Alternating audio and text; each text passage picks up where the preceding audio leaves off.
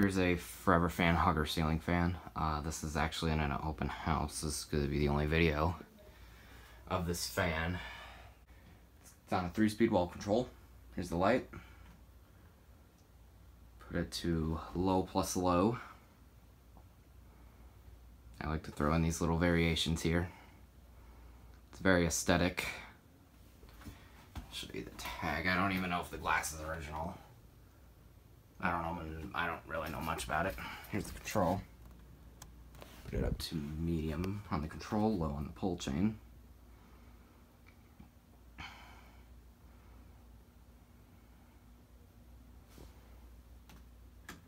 High on the control, low on the pull chain, so this is factory low.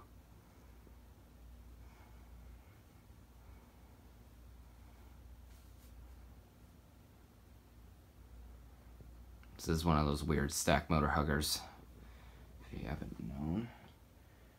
And put the control down to low.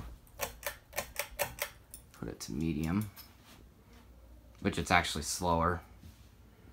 So put it to medium plus medium, which is about, which I guess I could say this is low speed.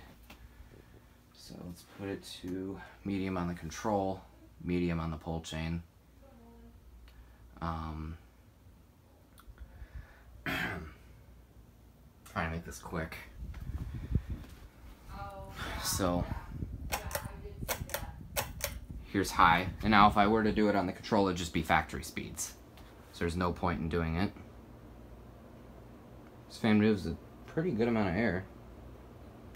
Now this fan is on a dimmer, but it has non-dimmable LEDs in it, as you guys can kind of tell. Look at it. I would have just took a picture of this fan, but honestly, this fan's kind of too cool not to do a video. Or basically not to do a video of it. Turn it off.